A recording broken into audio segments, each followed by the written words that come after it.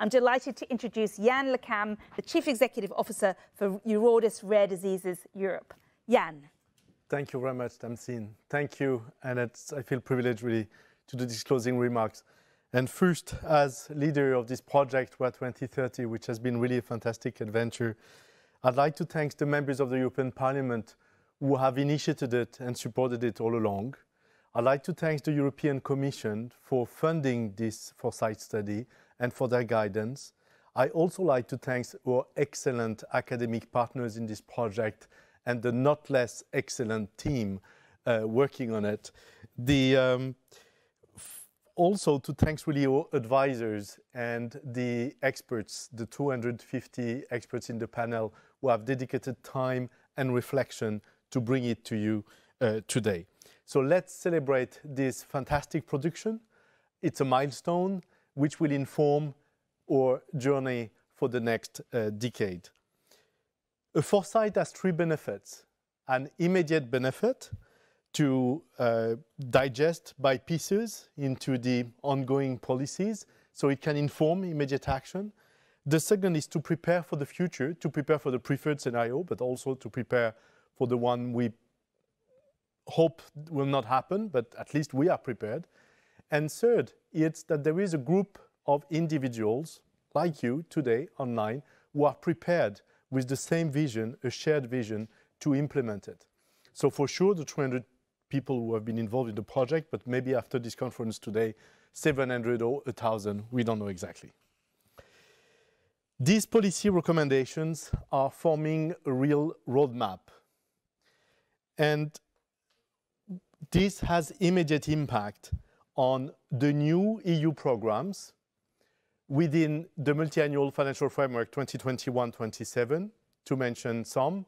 Obviously, the Horizon Europe research program for the next years, the EU for Health program, which has a great importance for us, but also the European digital health space policy, which are top priority for the upcoming years. And not to forget the European structural funds, which are important at the member states level to fund activities. But second, immediately, it can also inform, and it was mentioned today by the Commissioner or the representative of the European Commission, it can help to inform some of the ongoing revision of policy. It was also mentioned by several members of Parliament, such as the EU strategy on pharma in terms of unmet needs and access to medicines. It can inform the revision of the orphan drug regulation and the pediatric regulation, but also the incentives. And also there is some other policies which are under evaluation, like the directive on cross-border healthcare. And here too, it will be important to reuse some of the elements of this roadmap. Now, next year, we'll start a new cycle of the European Funds Network. We heard about ERNs all day long by each policymaker, how important they are. It's going to be a new cycle for 5 years. And here, we can reuse a lot of the elements from this roadmap, from the foresight, into this next policy. Now, I have to say that I regret that some years ago, we've been heard a lot. Thank you. We have 24 networks. But we also asked at that time for European Funds Network on rare infections, which didn't turn out. And also, we hope to have one in this new cycle for the pregnancies of women with rare diseases, which are all complex pregnancies, or women who are affected with a chronic disease or complex treatments. So I hope that will be heard too. But now, for Rare 2030, what it tells us clearly is that an EU policy on orphan drugs plus an EU policy on European Funds Network doesn't make a European policy on rare diseases. It's not sufficient. And I know it sounds strange because you could say, but did they tick the box? There is already a lot. No, that's really not enough. Why it's not enough?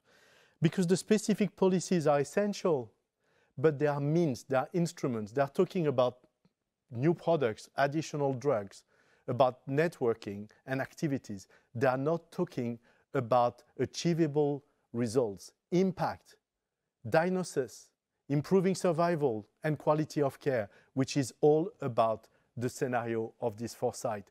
And for this, we need this holistic approach that goes from research and care, that grasp at the middle the data. You heard it all along. It has to be an integrated strategy between these three elements and also integrated between the member states and the European level. Without this integration, it's all fragmented. It goes nowhere, even with good money and goodwill. It needs to be coordinated.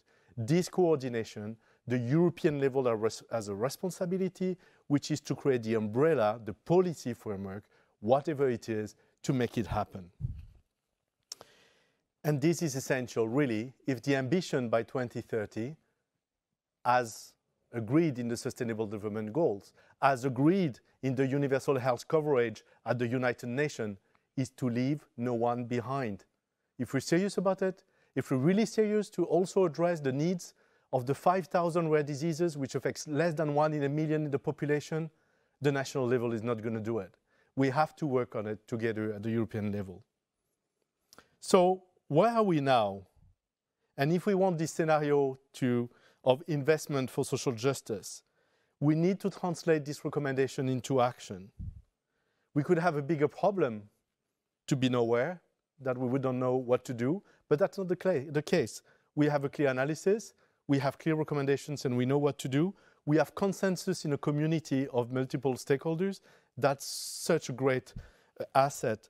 We have measurable results identified, and it's not so expensive to invest in. We cannot leave it just to luck or to chance. We will succeed because we want to succeed, because we have designed the right strategy to get there. We have now a unique opportunity ahead of us in the coming years. For Europe, it is to do something good, something right, to be proud of. For the 20 million of people who are suffering in EU today because they are affected by something which is rare, complex. But also there is the high expectations which we heard today in this fantastic film of the young citizens, the new generation calling for even more ambitious policy than what you just heard.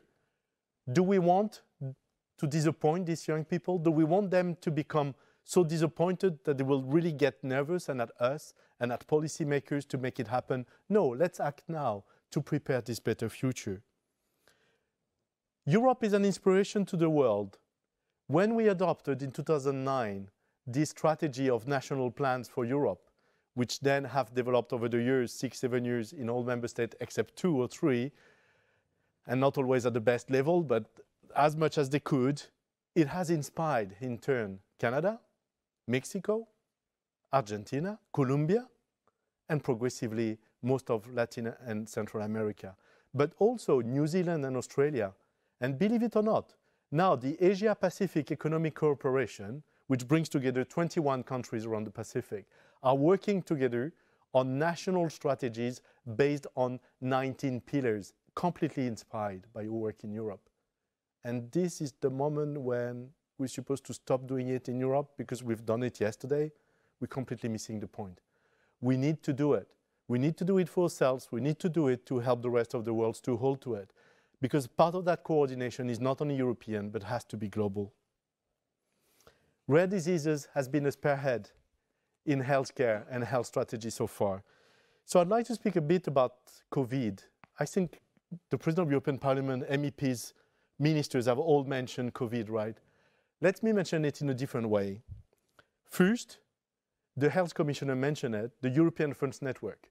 They have been extremely helpful immediately from the beginning of the pandemic. It would have been even more helpful if we had this European Funds Network on rare infections, but we'll get it tomorrow, I'm sure. So that was useful. Why? Because clinicians could immediately communicate, because there were a platform where to share data from patients to discuss the complex cases. Now, let me take you to the immediate next challenge. Some of the patients with COVID, as you know, may have symptoms long after their infection. 2, 3, 4, 5 months later. They are called the long COVID. Today, they are into a maze. They don't know where to go. And mostly where they go, it's in rare disease centers for neuromuscular diseases or for rare lung diseases. So let's tackle that immediately. Let's organize at the European level to address the needs of this long COVID. There are going to be only few of them. It's not going to be a prevalent disease. It's a rare disease. It's an immediate challenge. Let's adapt. Let's do it right now. Another example is the vaccine. The vaccine, the RNA vaccine from Pfizer and from Moderna, are both based on technologies which are coming from research performed in Europe on one rare disease, which is the amyloidosis transthyresis. I'm not saying it right every time, I know, but also from research on some rare cancers. Because the science was there, it was possible to accelerate with significant money to get to the vaccine. So I would argue that the return on investment for Europe has already been quite high on investing in research on rare diseases. So continue to do that. Invest in healthcare for rare disease, invest in research for rare diseases. There is a win for everyone. And also, last but not least, with the COVID, suddenly what was not possible yesterday becomes possible. Member states come together under the European Commission to negotiate with laboratories for the vaccines and to do joint purchasing. We are really hoping that this tomorrow will happen for rare disease therapies. Maybe not for all therapies, but at least for the ones which are the most complex, like gene therapy and cell therapies, and for the rarest diseases, because that's the only way to go. If not, we will only increase inequalities and innovation will not get to the patients. So what we have heard today is that the health commissioner is supportive. The Court of Auditors is calling for a revision and adjustment of the policy. The members of the European Parliament are clearly pushing for an improved framework for the next years. And even the President of the European Parliament has sent a very clear message. Rare disease is at the forefront of collaboration between member states and of integration of health strategy between member states. That's a good thing to have when there is health challenges. We have a pandemic today, but tomorrow we may have other challenges which are relevant to health, where we need to collaborate much more.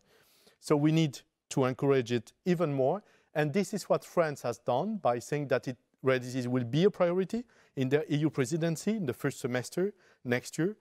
But also the Minister of Health of Czech Republic said it will be a priority for his country during the second semester, and that is calling for the trio of the presidency with France and Sweden to make it a trio priority. So with MEPs and the members of state, I hope that now the Commission will be on board to prepare a new Council recommendation on rare diseases, to immediately prepare a draft in order to create all the glue in addition to the silos for a comprehensive approach, integrated approach, so that not only we have a protective hand on people with rare diseases in Europe, on what has been done in the past and continue that kind of national plans and strategies, but also has a helping hand for the rest of the population and focused on public health objective, measurable objectives to be proud of 10 years from now.